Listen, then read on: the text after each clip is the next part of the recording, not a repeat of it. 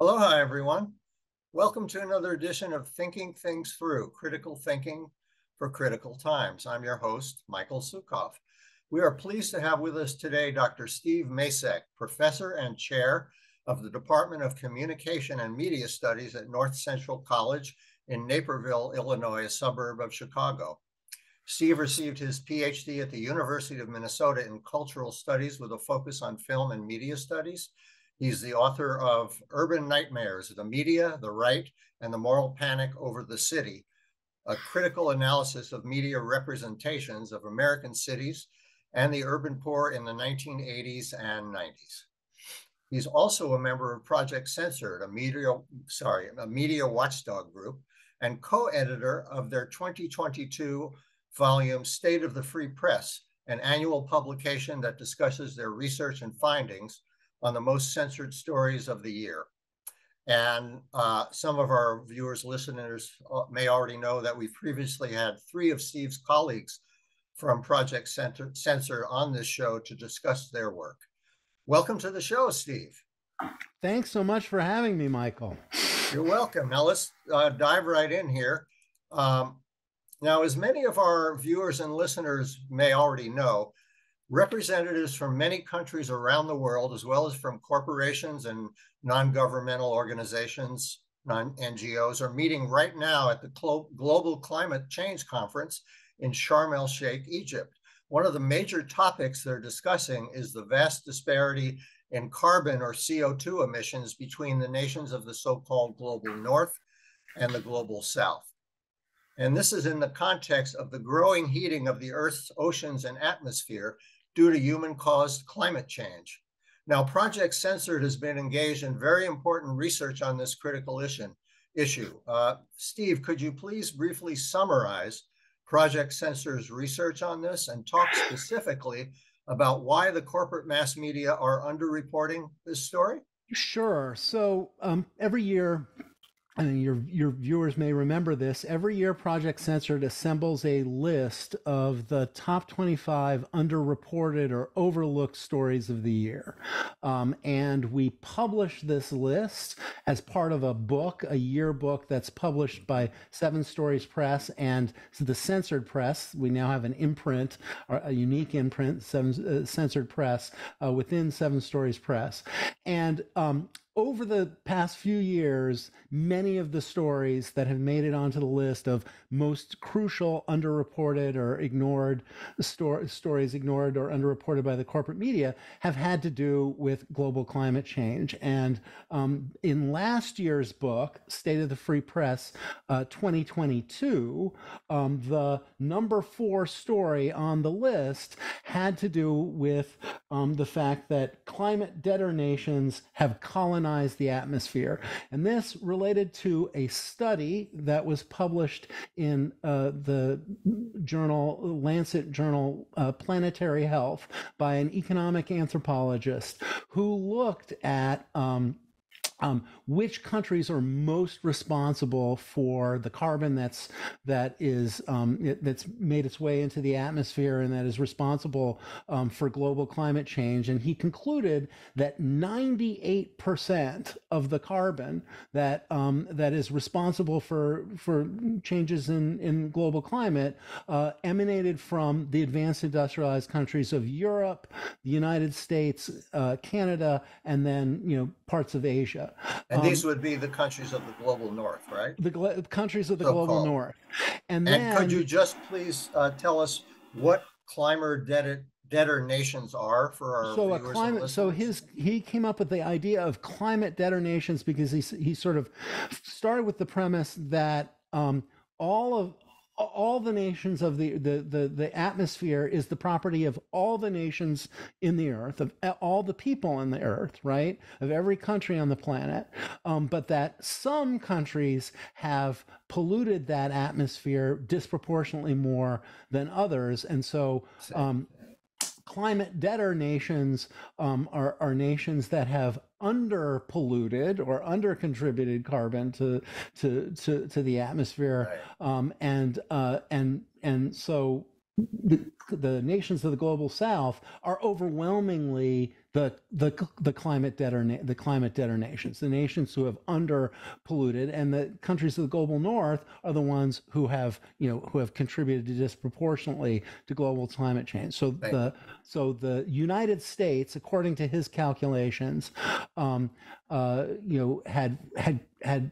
was sort of contributed 40% in excess of what it was entitled to in terms of our population and so on to the total amount of carbon in the atmosphere, whereas a country countries like India and China had dramatically under contributed to, especially India had dramatically under contributed to the total amount of carbon in the atmosphere. Now, this is a pretty sensational story. There are lots of discussions of what's been responsible for the total amount of carbon in the atmosphere. We all know it's human activity, whether agriculture or industrial. But this is the first effort to really parse out responsibility on a national basis for global climate change, and it went completely underreported in the corporate media. It was independent media outlets like In These Times, which is, I'm happy to say, an investigative journalism magazine that's published out of Chicago, that really drew attention to this. There were some occasional mentions of it in the scientific press, but not really a lot of coverage by the big corporate media. Right. Now, I want to ask you, if you don't mind my interrupting, Sure. Why do you and/or Project Censored think this is the case based on your research? So this is a great question, and it's one of the things that puzzles us, right? At Project Censored, we know that meteorologists, environmental climate scientists, other kinds of scientists have known about the phenomenon of global climate change and have known that human activity has been responsible for bringing about this global climate change for quite some time. But the question is, why hasn't the corporate media reported on it and reported on it adequately? And I think any explanation has to start with an acknowledgement of the institutional organization of the corporate media. The corporate media are in business, by and large, not to serve the public interest, but to serve the fiduciary interests of their shareholders, right? They're in business to make money. They are profit-making media for the most part. And so they have like any private business, they have a board of directors whose job it is to make sure that the company makes money. And like a lot of giant corporations, big media conglomerates have board of directors that include people who also sit on the boards of other companies. And just to give you an example, these are what are called interlocking directorates. And just to give you a quick example, a company like Comcast, which is parent company of NBC, MSNBC, CNBC, Telemundo, so it owns a lot of news outlets, has on its board of directors people who also serve on the board of directors of Dow DuPont, which is a major manufacturer, right, of petrochemicals, agricultural chemicals and so on, that has ties to the fossil fuel industry. Deloitte, which is a major accounting company that does work with all of the major big oil and fossil fuel companies, various banks, including Bank of New York, that lend money to fossil fuel companies. So their interests they're directly connected to companies that are involved in fossil fuels. And so it makes perfect sense to me that they would not maybe want reporters working for, say, NBC or CNBC paying too close attention to this issue. Beyond that, right? It's not simply, and of course, people on the board of directors do not like get on the phone and talk to editors and say, why did you cover that story? That doesn't happen very often. Yes. But they hire the right people as producers, for example, or who know which stories are acceptable and which ones might get them in trouble. And those producers or senior producers or directors then hire the reporters who cover the stories. And so beyond that, the fact is that all the commercial media in this country, virtually all of it is advertising subsidized. They depend on advertisements as a major source of revenue. So most newspapers, any place you go in the country, 70, 80% of their revenue come directly from advertisements. Broadcast over the air terrestrial television and radio depends 100% on advertisement to pay the bills. 100% of the revenues come from advertising. Cable, right. It's like 90%. Right. And fossil fuel companies like BP and Exxon are major advertisers. And no company that owns several different news networks like Comcast does can afford to alienate this powerful constituency that is taking out the ads and paying for the commercial spots that pay the bills for their company. Now, I'd like to segue to a related issue. Project Censored's research, as I understand it, also talks about the millions of dollars that are being spent on subsidizing the fossil fuel industry itself, and who is responsible for this funding. Can you say more about this? Yeah, so this is a really striking story that's going to be I can't tell you where it's going to be on the upcoming top 25 list, right. But in December 6th, I believe, is the official publication date. And could we please show the cover of that sure. book? Yeah. Thank you. You can keep going, Steve. Yeah. So in December, I think in about a month or so, this book, State of the Free Press 2023, will be published, and the new top 25 list of underreported stories will be included in that. And I helped to co-edit that particular chapter of the book. And one of the stories that is very high up, I'm not going to tell you exactly where it is, has to do with a report that was issued by the IMF about the sheer amount of money that governments spend subsidizing fossil fuels. And their fossil fuel industry is subsidized to the tune of $11 million, right? Like a minute, right? Which is stunning. And who is paying these subsidies? Can you give us a couple of examples? I mean, the report, referenced the tax breaks that companies that engage in new drilling get from governments, the free rights to drill on public land. That all amounts to a kind of subsidy for fossil fuels. Yes. Anyone who, and there are other people who are sort of more expert on this, but, here in the United States, we are still, even though Joe Biden says he's committed to making a conversion to a green economy, we are still, subsidizing fossil fuel companies in various ways through tax breaks, through, giving oil companies the right to drill on public lands, et cetera, and not charging them the appropriate amount for that, et cetera. And this report was issued by one of the major economic organizations in the world, and yet it was not covered by any of the corporate media. What organization was that? The IMF, International Monetary Fund, right? It's issued by the IMF. And it wasn't reported by any, major corporate media. Instead, it was reported by this tiny little, online environmental news site, Tree Hugger. So, treehugger.com is the site that reported on it. And that's just stunning, right? Because this is a story that was there for any reporter working for any kind of news organization to report on, and they didn't. Well, so the IMF report, said $11 million a minute. It was amounted to $5.9 trillion in subsidies in the year prior to the report coming out.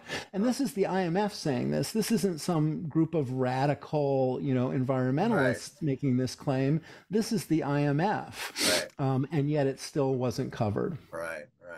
Well, let's move ahead. We can always come back to some of these issues because they're all related. Yes, they are. Project Censored's research also talks about the increasing presence of microplastics worldwide, especially in the environment and in our bodies, and the implications of this for human and planetary health. So first, could you tell us what are microplastics? Where do they come from, and why do they pose a danger to the environment and our health? Okay, these are all great questions. So microplastics are tiny little, bits of plastic that are found in the environment, that are created from the breakdown of all the plastic bags that we use, all the plastic containers we use. They are less than in many cases less than a millimeter in length, or or millimeter square. So they're not in some cases even really visible or that visible to the naked eye.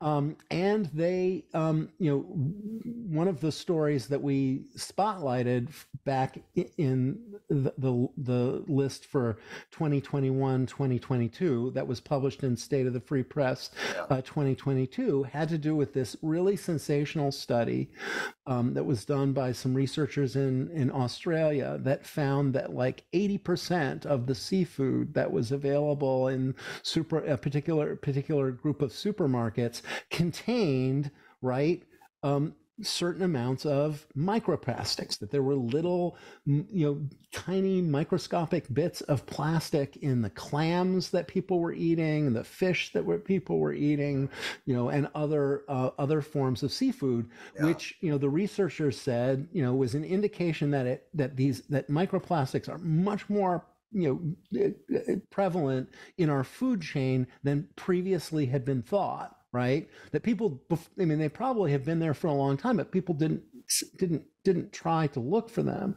And there are concerns that microplastics might be linked to various kinds of health problems and diseases, including cancer. That they might be carcinogenic, or they might cause certain kinds of cancer. Right.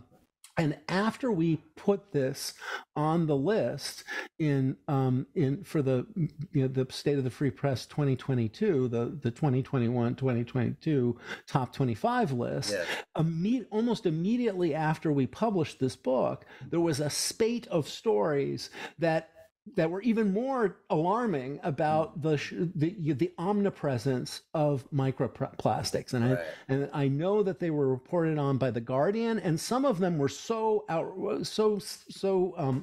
stunning that they actually got significant corporate media coverage as well. So one of them was a finding that in the tissue.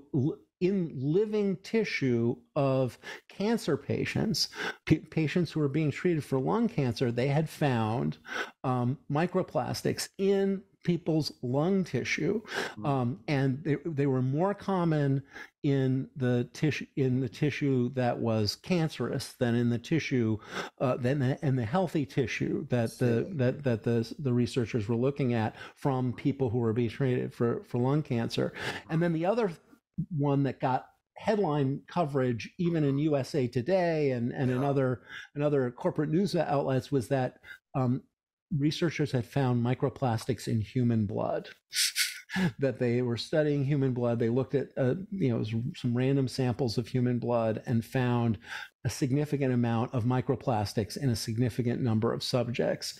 So this kind of indicates that the product of the decomposition of the Coke bottles and the plastic bags and so forth that we all use every day are now in our bodies. Yeah. We are not, and the scary thing is, I think, is that there hasn't been a huge amount of research about what the possible health effects of this are, but there are grounds for believing that it's a cause for concern. And why don't we hear more about this on the corporate? Well, I mean, so that's a great question. I'm going to go back to my example of Comcast. One of the people who sits on the board of directors for Comcast also sits on the board of directors for the parent company of Pepsi, which is a major bottling company for Pepsi Cola. Right. They're involved in producing drinks and packaged foods. I think the parent company of Pepsi is also involved in the packaged food and fast food industry. They use extensively plastic bottles and plastic packaging and so on, and you can imagine how terrifying it would be to advertisers, how alienating and how frightening it would be to advertisers if the corporate news media were consistently covering this, because many of the advertisements you see, like, for example, on television, are for these fast-moving consumer goods, right? Like fast food and soft drinks and beers and so on. They don't want to draw attention to the fact that these products are also contributing to the epidemic of microplastics in the environment.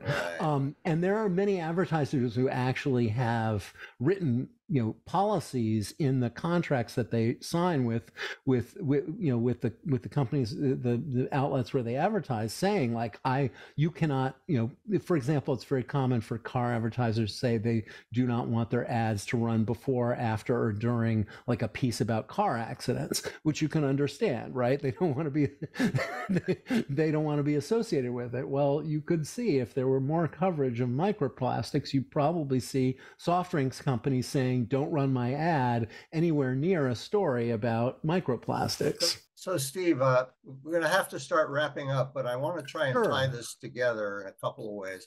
First of all, a listener, a viewer could be listening and watching what you're saying, even be concerned, but also wonder, like, number one, what can I do about it? And number two, we're living in a democracy. Mm-hmm.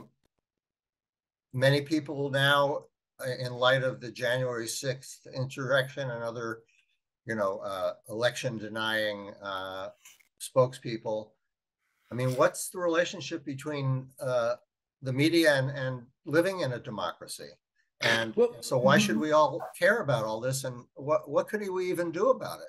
Okay, so those are really great questions, and it probably would be a topic for another show to really thoroughly answer them. Yes. But let me just say, I think, first of all, democracies are only as good as their sources of political information. A democracy without reliable sources of information about issues of public concern is a farce, right? And in fact, the founding fathers, right, saw it that way. That's why they created the First Amendment, to protect the press, because they believed that the best guardian of a democracy and of the public interest was a really a vibrant and robust, media system and news media that would tell people the truth and inform people, because democratic debate is only as good as the information that feeds it, right? That it's based on. So it is a real crisis for democracy that our media, which is dominated by private corporations and big conglomerates who have all sorts of conflicts of interest, are the ones that we have to rely on for information. Right. So I think the first thing that people can do is to seek out alternative sources of information, especially public interest media like your show here, that don't depend extensively on advertisements, that are produced by people on a not-for-profit basis. More and more media is is going nonprofit. So here in Chicago, one of the major newspapers, the Chicago Sun-Times, has now become part of Chicago Public Media, the public broadcasting the public radio company in Chicago. That's, I think, a good model. So we should be seeking out public service media and not-for-profit media because they're often more reliable. Right. And we should also be contributing our money to organizations like yours, organizations like Chicago Public Media in Chicago, ProPublica, subscribing to independent, non-corporate investigative journalism magazines and newspapers. Right. So that's one thing. I think there are I think that we should be pressuring our representatives to fund a larger public service media sector because our public television and public radio system in the United States is woefully underfunded compared to, say, Europe or in Asia. I have to mention here that even so-called public media such as NPR and PBS, they are funded largely by the same corporations that we've been talking about. So that in itself could deserve the whole show.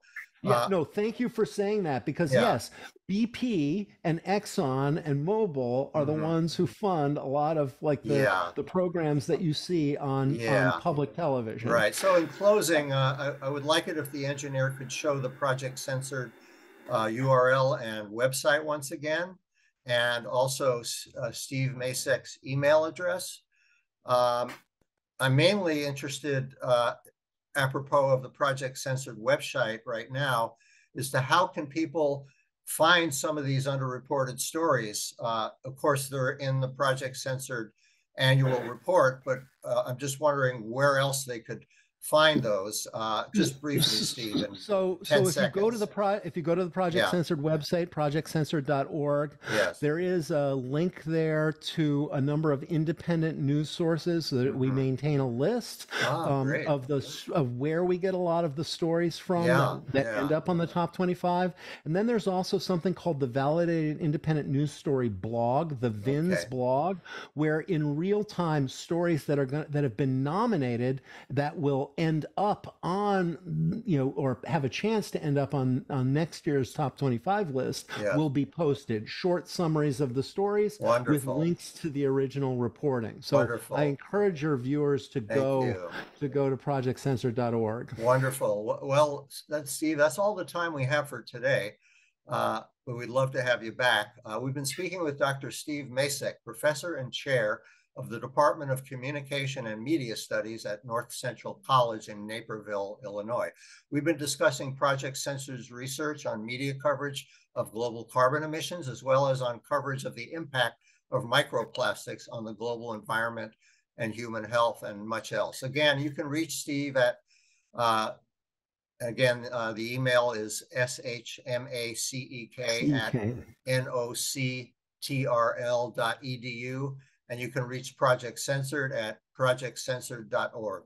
Thanks so much for joining us today, Steve. We'd love to have you back again sometime. It was a real pleasure. Thanks so much. You're welcome. This has been Thinking Things Through, critical thinking for critical times on Think Tech Hawaii. I'm your host, Michael Sukhov. Please do contact me with your comments, suggestions, and criticisms at my email address. Again, if you could show it on the screen, it's hawaiiiscalling@gmail.com. In other words, 3 words, Hawaii with 2 I's, then the word is, and the word calling@gmail.com. And please do join us again 2 weeks from today at this same time, wherever you may be. Mahalo.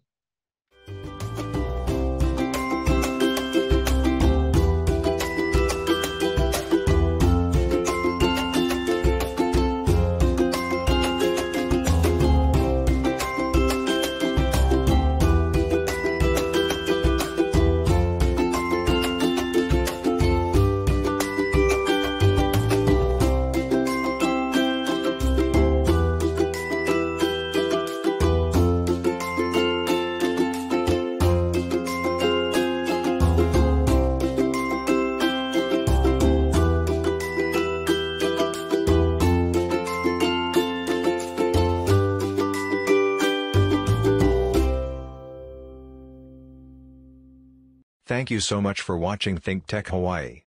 If you like what we do, please like us and click the subscribe button on YouTube and the follow button on Vimeo. You can also follow us on Facebook, Instagram, and LinkedIn, and donate to us at thinktechhawaii.com.